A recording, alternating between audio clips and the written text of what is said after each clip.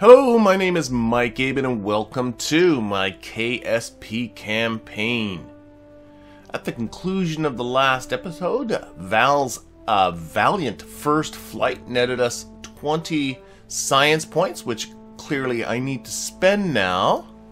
And I think one of them definitely has to be here, Engineering 101. Gives us another science part, a Geiger counter, solar panels.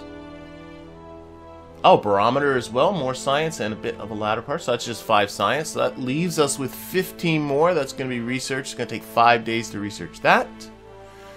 Okay. 18. Are all of these 18? Alright, I have 15 points, but I need to spend, all of next year cost 18. So, well, I guess I got to make myself some more science, so we'll get out of here. Now, one of the things I do have are these 2 contracts that I failed to achieve. So definitely I think maybe our first plan is going to be getting to those. And we'll boost up our Striker R3 rocket that unfortunately I was forced to nerf last episode. So we'll get that up. We know that it is capable of accomplishing this. And then, well, you know what? I think I might get a little bit of automation happening given some of the parts that we've unlocked recently. But before we get to that, let's take a look at Kerbal construction time. We are recovering. That is the plane that Val flew. What else we got happening here? We have fabrication. Yeah, that's going to take a day, and that's going to give us some good stuff. So we definitely want to see that. But, well, let's get into the spaceplane hangar first, because there's something I'm a little bit concerned about with this recovery of the Juno-M1, our plane. So let's just warp to the end of that, and I'll explain what's kind of going on, where I'm a bit concerned. So we've recovered the plane. The plane is now in storage. We are now capable of just launching it. And yeah, these are the 2 buttons that I'm concerned with, because one of them says launch. And I have to assume that that means launch as it was recovered. Now, of course, we flew a long mission. We went over a good part of the continent and used up most of the fuel in it. So I don't want to launch it with very little fuel left in it. But this one says fill tanks and launch. I'm a bit concerned about that one as well. But, well, I got to click it, because if what I think is going to happen happens, we got a bit of a problem. Okay, here it is. And yeah, it did exactly what it said. It filled the tanks. And the problem is that when I originally designed this, these 2 were really just used as fuselage parts with no fuel in them at all. The only fuel were in the Mark 0 cans down here on the side. And you can see that this is 50, so it's 50, that's 100 on this side, 100 units of fuel on this side. This adds an additional 800 units of fuel that this thing was never tested for. No, I don't think it would be safe to attempt to fly it, and I mentioned that I'm going to try and play this without doing as few reverts as possible, so putting this to the test right now would be a bad idea. But I do have a plan that I think there's a simple thing I can do to fix this, but in order to get started with the fix, though, I have to actually recover the vessel normally. But that should put the vessel into what's, thanks to the Scrapyard mod, into an inventory. We should have these parts with us. They just need to be refurbished a bit. We're going to go into the spaceplane hangar. We're going to do a little bit of redesign, but rebuilding this should be quicker. Alright, so I think the simple fix to all of this is to I can see right here, Kerbal construction time, it's taking a little less than 10 days, and I remember it took a lot longer than that the first time. In fact, this is probably close to half the time it took before. But we'll make some improvements. Number 1 is we're going to take out all of this fuel, clearly. Whoops, that's not enough. There we go. But then, I would think simply turning those fuel tanks off, which means they shouldn't get filled up anymore. It's a little, oh, that puts it back, yeah. I would think that should solve this problem. Now, there's a couple other things I wanted to do. One is take the monoprop out of the cockpit, which I never did, and the suspension. No, I think the suspension is good. Yeah, I think the suspension is good. I could wait for Engineering 101 because that will give me some more science. But you know what? No, let's push this puppy out as it is. Yeah, it's going to take less than 10 days. So we're going to save this as our new Juno-M1. We're going to add these plans. We're going to go back out to here. And we're going to construction time course. Plans, and we will spaceplane hangar, add that. Okay, so that's going to take a little bit to build again. Let's take a look at the VAB. We got nothing. Oh, we got a Mallet sounding rocket. I'm not entirely convinced. I pushed this out because I thought I might as well. These are the really simple ones that I built right off the bat from the very first episode. But they are cheap and quick to build. But I honestly don't think they're going to do anything for me. Let's take a look at what science I have collected. Get this out of the way. The Mallet is not capable of getting into the high atmosphere. So let's take a look at what we have collected flying low. That's what we're interested in. Actually, most specifically in the telemetry reports. Well, if I fired it over the grasslands, if I aimed it that way, I guess that would be alright. What about temperature scanning flying low? That I've pretty much of course I did, because that's what Val was doing. Okay. I'm not really sure it's that worth getting. It would be about another 1.2 science, I'm assuming. Or I could go over the water. I have no telemetry over the... But you know what? No. I'm going to build that Striker R3. That is capable of doing it. Let's take a look at crew reports. I have a crew report flying at Kerbin. And then a crew report flying over. I did make some changes. We did a little bit of modification. I talked about this towards the end of last episode, that Kerbalism sets the crew reports that it's not biome specific. I wonder why I don't have a crew report landed. Maybe I can't do crew reports landed. I don't know. But either way, with Kerbalism, crew reports are not biome specific, but EVAs are. And I explained my reasoning behind that, and with a friend's suggestion, I switched those the other way around. So we should be able to now collect crew reports. That'd be a good mission for Jeb to do, to start collecting crew reports over different biomes around Kerbin. We'll worry about that later. Let's get into designing then that Striker R3 so it can go and do finish off those 2 contracts that we have. For that, I do need some new tech, and I got to research fabrication. So research fabrication, that'll just take a day. That will give us, finally, radial decouplers. That's the missing part that it's needed. Alright, so this is our Striker R3. Should be fine now. I have made, between the 2 episodes, some improvements to it. So let's talk about the improvements that I have made. One is these decouplers. They're actually, if I go to where decouplers are, these were the decouplers there were there before. These ones, oh, I gotta pay for them, 1,000. These are the ones that are used before that I tested, but they're the bigger ones. These are smaller ones. TT14 radial decouplers. I think these again come with the uncurbled, start to give us some decouplers that are more in scale with these 0.625 meter boosters, so that's good.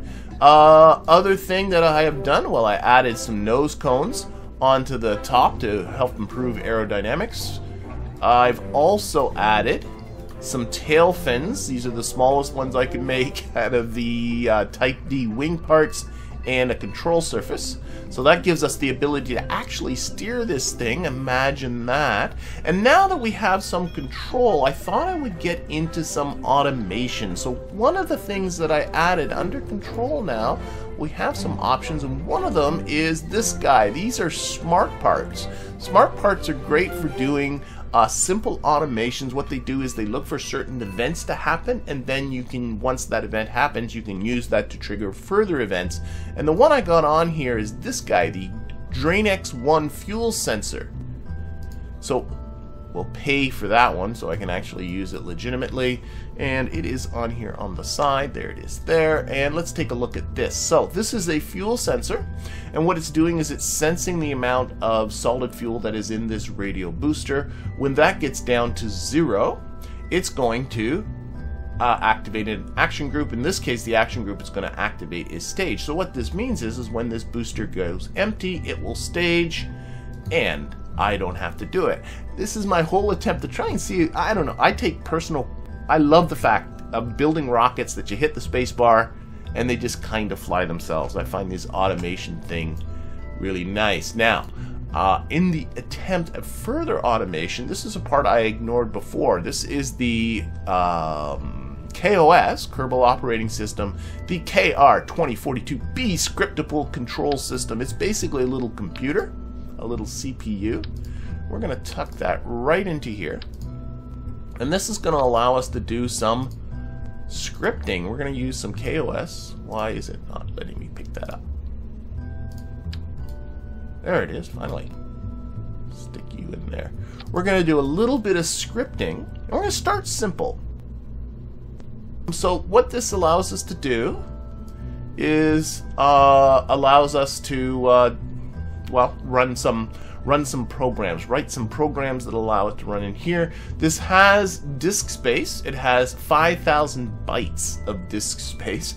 You can increase the amount of disk space, but you do that by increasing the amount of mass. We do not need, for our simple script that I got in mind, even that much is way too much. So this is going to be our new striker. We're going to save that one, and we're going to put it to the test, and we're going to talk a little bit about kOS. So we're going to run a simulation. I wrote this simple script to try and get into a suborbital trajectory, and I've yet to test it though on this rocket. So we're going to see how this works.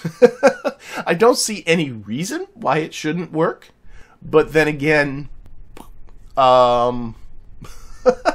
unforeseen events are part of what this game is about, isn't it? Okay, so we're going to open up the kOS terminal. I'm not going to spend a lot of time talking about kOS right now. Come on. Because, well, this is a simulation and it's costing me money. So I'm going to go straight to the chase here. We're going to do a run path command, and we're going to run... the file is stored at 0/ it is called, what is it called? Basic sub orbit. I am hopefully correct, and that needs to be in quotation marks. Let's try that again. Basic sub orbit, and end with a period, and go. And it is off.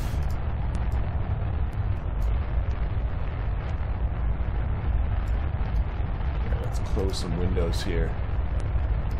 So there it goes. It seems to be going the wrong way. What joy! Why is that happening? Okay. I have no idea why that is happening. So we are going to revert. This is going to cost me some money. We have to restart the simulation. Hopefully this fix will be simple. I'm not quite sure why this happened. Something funky happened, and I don't know what. This is not the program I wrote. This is not the program I wrote. Okay, I'm going to have to stop the video and figure out what went wrong, and I will get back to you.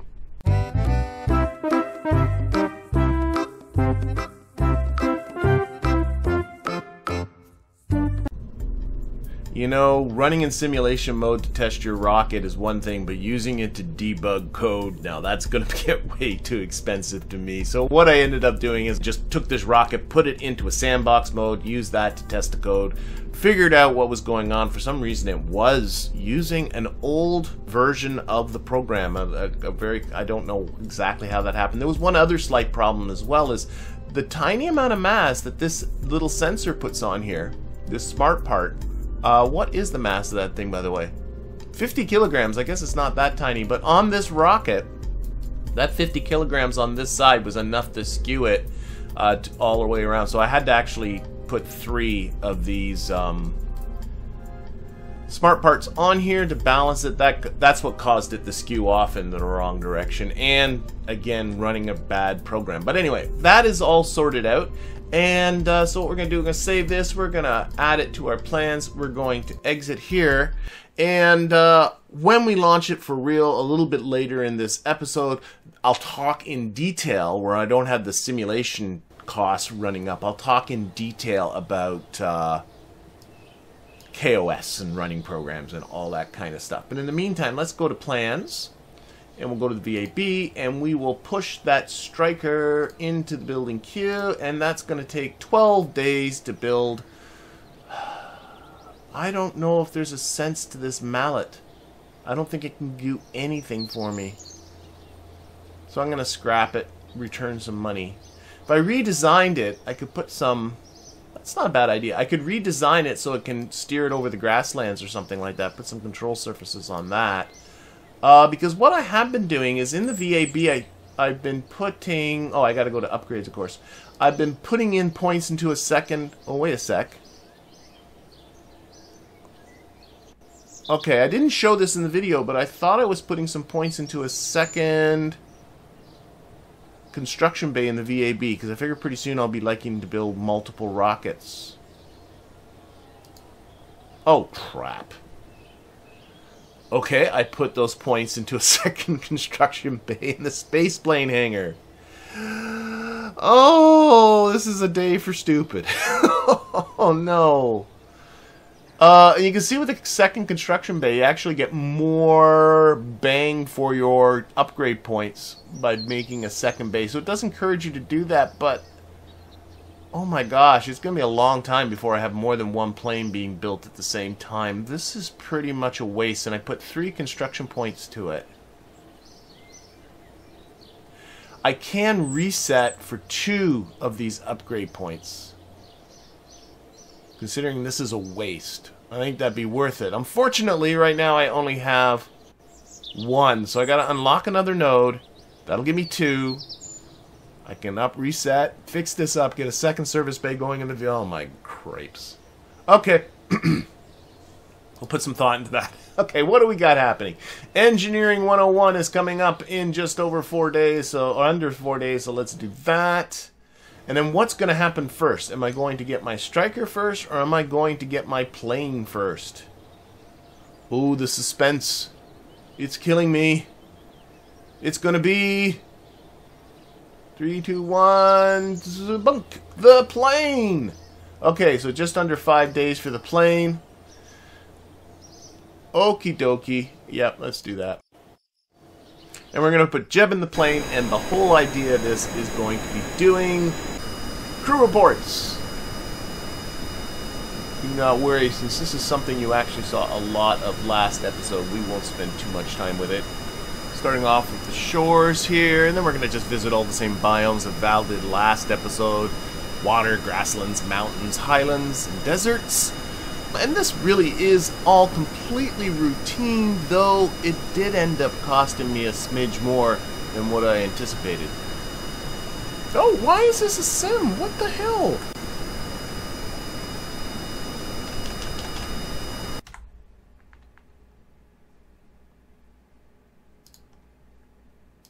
Okay, something weird happened there. Why on earth? Okay, now I'm not simming. Okay. Alright. It was running a simulation there. Oh my god, that's... Okay, 1.9 flying low, crew report. Good, good, good. Let's head out over the water. That should be another crew report. I do not know what happened there. For some strange reason, I was still in sim mode. Must not have terminated the simulation properly before. Wasted some money on a unnecessary simulation. Well, despite that, the rest of our mission went fine. We hit our targets in the other biomes. Though at the end of this, I didn't put the plane into storage. Instead, I brought it back into the space plane hangar because now I have Engineering 101, and that unlocks 2 new science parts, the Geiger counter and the press mat barometer. I most certainly do want them. Though the adding of these 2 extra parts ended up having me run into what should have been a predictable limitation. Beautiful. Okay, and we shall save that. Update our plans. Warning, this vessel did not pass the editor check. What? Okay. Why is it? Oh, we got too many parts. Oh, we're running into that. Okay, we're down to 1 battery. We don't even really need the battery, to be quite honest.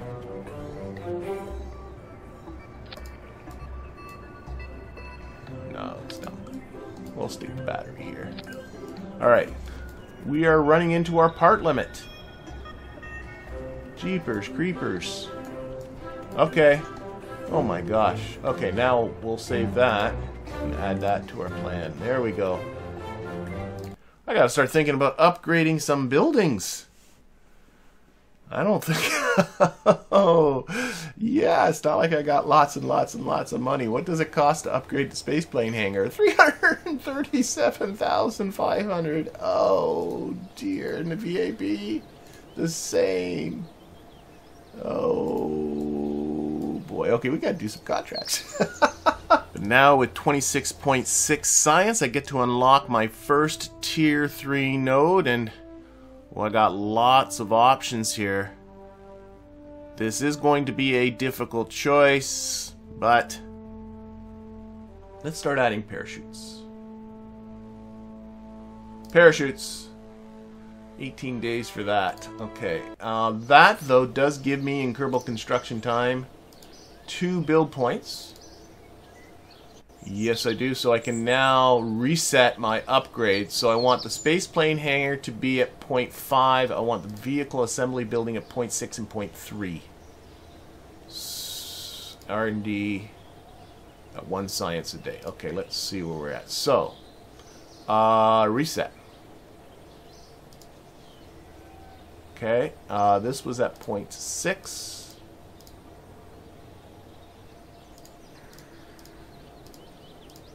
This should be at 0.3. Space plane hangar, I've already forgotten. How long until we built the Juno? Yeah, that's clearly... Let's do this until it's reasonable.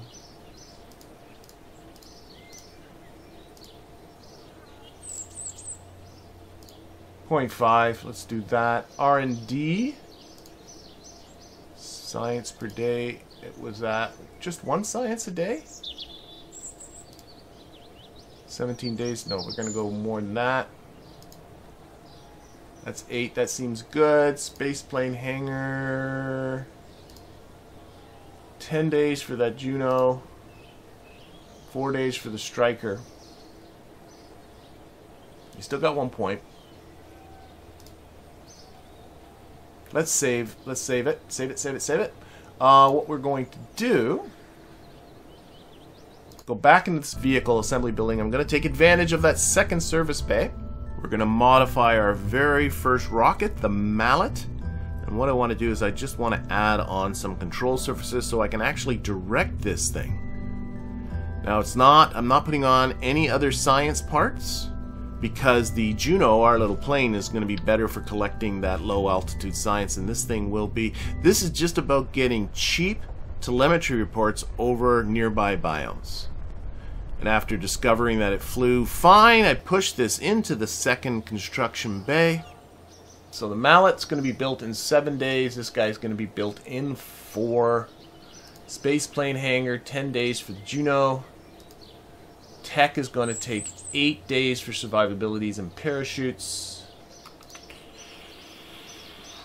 Let's put our final upgrade point then into the second bay of the vehicle assembly building. There we go. And let's get that striker, and finally, we'll talk. Yes, this will give us an opportunity to finally talk about kOS, which is what I really want to talk about. And we'll hopefully, finally, get rid of these 2 stupid contracts that have been hanging over my head since last episode. Okay, here we are now. Let's start by talking about kOS. So yes. So we're going to open up, there's a little button here, and that brings us our kOS terminal. And we'll talk about, let's talk first of all about some of the file control things. I think these take a little bit to get used to. So first of all, we have one called list. And that lists all the program. By the way, every command ends with a period. So we got to end with a period. List. This is also case insensitive. So whether you like uppercase, lowercase, that's a personal choice to you. All the commands in kOS are case insensitive. But let's go list. And what it does is it lists all the files that are currently stored in the hard drive of this little CPU that's built in right here, the R3 CPU. And there's nothing there, of course. We have our 5,000 bits of our bytes of available data. Now, this kOS refers to these things as volumes. So we are now in volume 1, but there is also an archive volume, which is volume 0. So we're going to type switch to 0, period. And we're now in volume 0. Volume 0 is considered to be the mainframe of the KSC. That's in game. In reality, it's a folder on your computer, of course, and where all of your programs are being kept. So if I type list here, these are the programs that we have. We have a boot directory you can get to. You can actually, well, deal with that's I'm getting over it, but I have a launch script. This is a launch script I made years ago that well, it's what it is, right? I don't want to use it yet because I think it's a bit too advanced. I want to do a simple one. So I wrote this basic suborbit.ks. All of the files are K with the subscript KS. Actually, there's a KMS. We'll get to that later. So what I want to do is I want to copy this file onto this guy here. So we're going to switch back to 0. No, 1 now. That is our rocket. And then we're going to copy path. We want to copy the file. It's in 0, and it's called basic suborbit. Remember the case doesn't matter. You don't have to put the extension KS on there. It will automatically assume that. And I want to copy it to here, which is just a blank string like that, period at the end. Boom. Now, if I do list now, I should have, yes, I now have my basic suborbit here. Now, you can actually run programs from the archive, but to me that feels, I mean, it's fine for testing, but to me it feels a little bit cheaty. I don't know why, because then you're not, to me it's like you're bypassing the fact that you have limited storage space on your rocket. So I think programs should be loaded onto your rocket. Okay, now before we run this thing, let's take a look at it. So we can do edit basic suborbit, and we get a new window down here. Let's move all of this up, make this a little bigger. Right, there we go. Okay, and this is the actual program. We're going to go over it. It's built out of a few very simple commands. You can actually edit in this view and save it. Be very careful about what volume you are in. If I make any changes here, it will save the version of the program that's stored in this rocket, but not the one that's in the archive. So be a bit conscious of that. Though for the most part, I think most people, myself included, would rather build these things in an external text editor and then just simply save the file to the appropriate folder. But we'll do that. Anyway, we've got, you know, a basic description and stuff like that. So this thing's going to do very little. It's going to execute a primary ignition and launch. It will pitch eastward after a hard-coded altitude, I'll get to that in just a second, is reached, and then it simply just locks to prograde and flies. That's all it's going to do. All I want to do is get to a suborbit. Okay, so let's go over some of the commands here. So this is the section we're going to get us to our desired out. So this is the variable that I have here. The set command actually both declares and sets a variable. Actually, there's a toggle somewhere in the settings that if you want to be more verbose about it, you can actually have a separate statement to declare the variable and then another variable statement to set the value to the variable. I'm not going to do that. So this declares a variable called pitch starting altitude to 1,000. So that's got 1,000 there. Then it's going to wait 2 seconds. That's all the wait command does. And then we're going to clear the screen so all of this stuff will disappear. Then we're going to get into, what kind of launch can you have without having, some sort of countdown. So we got to have a countdown. So it's going to print 5, wait a second, 4, wait a second, 3, wait a second. That's pretty much all it's going to do. Then we're going to lock the steering to up. Up is, I think, the only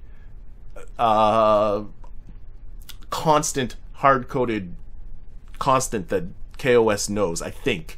So that obviously is up, pointing straight up. And then this little part here, the R stands for rotation, because I want to take this up and I want to add to it a rotation. And this is pitch, yaw, and roll, I'm pretty sure. Pitch, yaw, and roll. And then so you can see I'm not adjusting pitch or yaw, but I'm adding 180 degrees to the roll. And the reason for that is because of the way this rocket comes out of the VAB. Up is actually rolled the other way. So it wants it so that north is at the top rather than south is at the top, the up direction. So if I add a roll of 180 degrees, it matches this. And what this does is it prevents the rocket from immediately after launch rolling 180 degrees, which I don't want to do. Okay, so that's that part.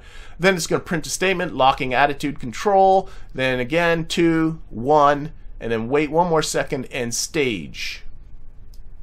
And then print launch. So pretty self-explanatory. And it stages, of course, is going to engage these 2 rocket engines. Okay, now we are going to get into our pitching maneuver. We're going to wait. There's a wait command until a certain condition is met. Altitude is the altitude of the rocket that it measures from sea level, the basic altitude you would see up here. If that altitude gets above my pitch starting altitude, which is 1,000, this is all measured in meters, so once the altitude is more than 1,000 meters, we're going to go on to the next line. And we're going to lock the steering of this vessel to a heading. Heading is both a compass heading and then a pitch setting. So this is a compass heading of 90 degrees, which is due east, and a pitch of 80 degrees, which is 10 degrees less than straight up. Straight up obviously being 90 degrees. Now again, having to do with how this vessel is oriented. When you put in this heading, it's going to want to orient it so that the top of the rocket, which it sees as this part here on this little bird icon, is pointing up. So that means it's going to rotate the rocket 90 degrees with the way I had it there. I don't want that to happen, so I've added another roll command or rotate command. So once you go on that heading, but I also want you to rotate 270 degrees. That keeps the orientation of the rocket the way it is right now. So again, I don't want to do any rolling. So it's going to start to pitch over the best it can given the control surfaces that it has. Pitch principally inclined just for some space and clarity, and gives the message out to the user that pitch east 10 degrees. And we're going to wait 5 seconds, nothing fancy here. And then we're going to do the lock to prograde part. We're going to again print a blank line. We're going to print the line locking to prograde. And then here what we're going to do is lock steering to surface. SRF stands for surface prograde. Again, that's a constant that it knows.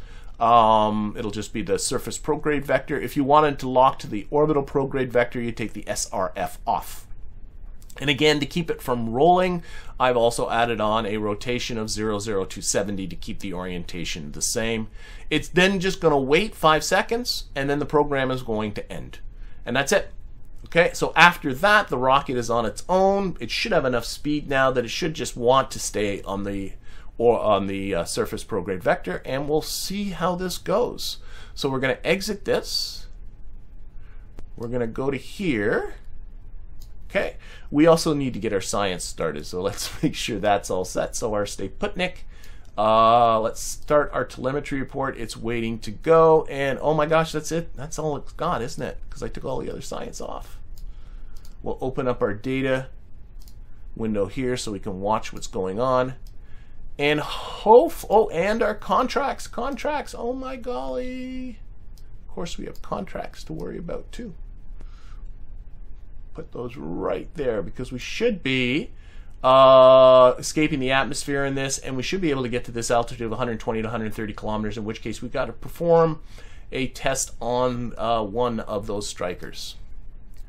Okay, let's get her going. So we got our program loaded into the ship, so all we need to do is type run basic sub orbit period, and this thing should be off.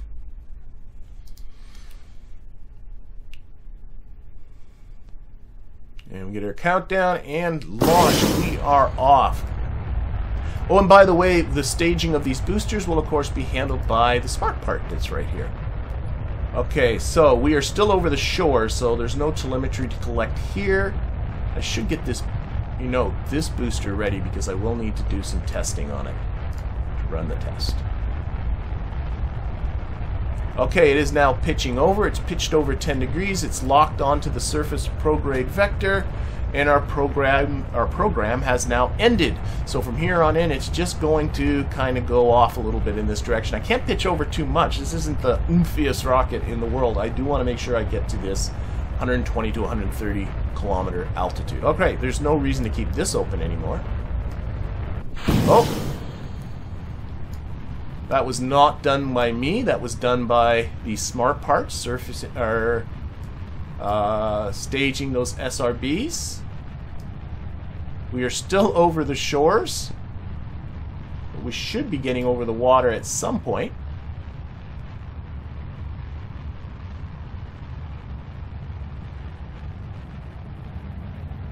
I'm just realizing I might have a problem with my suborbital trajectory thing. Okay, we are out of fuel because I do not see a test. Oh, you just have to have the striker. Okay, all it's got to do is get up to that orbit. Okay, I'm sorry. Haul the striker up there. You don't have to test it. So I don't need this. It just needs to get there. That's cool. Okay, we are now doing telemetry reports here. We are. Now, which one's got the most science? Because I definitely want... Okay, turn anything that doesn't have... Okay, we are... Space low. Yes, let's turn this one off, this one off. Start... Okay, that one's done. Which one's the next highest? This one. Okay. We are now in space. That finishes off that contract. Excellent. And we are transmitting the most valuable one, which is flying high above the water, because we've never done that one before. That makes perfect sense that that one is the most valuable. So we'll let that transmit. We're just waiting to get to 120 kilometers, and that should trigger off this one. Our apoapsis is 174, so that is good. We're definitely going to go well over what we need to. 120, there we go. Contract complete. Excellent. So that should give us a bit more cash as well as the ability to score off some more contracts. How are we doing over here?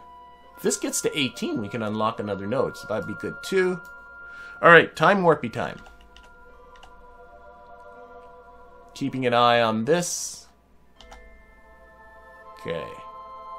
We're about... Oh, that one's done. Whoa, whoa, whoa. Start that one.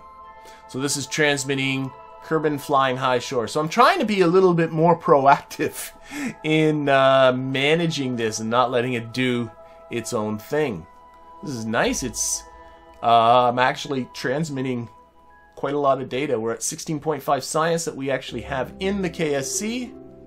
We are about to enter the atmosphere, which should give us some re-entry stuff. Nope. No re-entry over the... I remember before I got this re-entering over the water thing. So far, though, things are good. Of course, this thing is going to be crashed and destroyed, so any data we have not transmitted by the time this thing crashes into the water will be lost. Okay, oh, We just got our plasma blackout. It shouldn't last too long.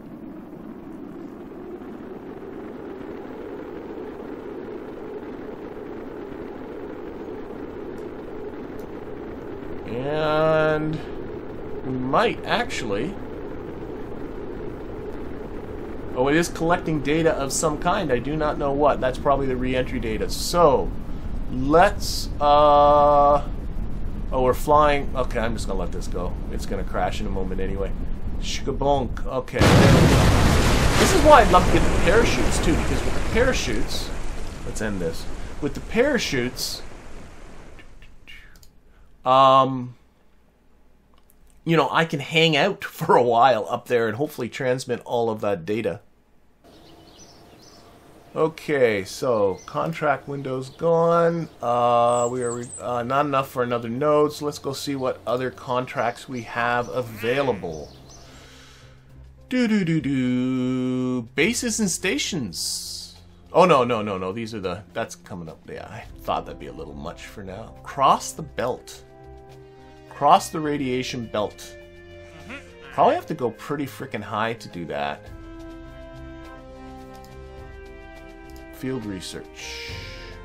Gather ray... Oh yeah, I remember seeing this one before. I'll have to deal with that another time. A lot of part testing. What's under the SETI? Get a Kerbal up to 18 kilometers. That is really tempting. Because I got an idea. But I can see that this episode is already getting pretty long. So I think that idea is going to have to wait for the beginning of the next episode. But in the meantime, I thank you for watching and hope to see you again next time.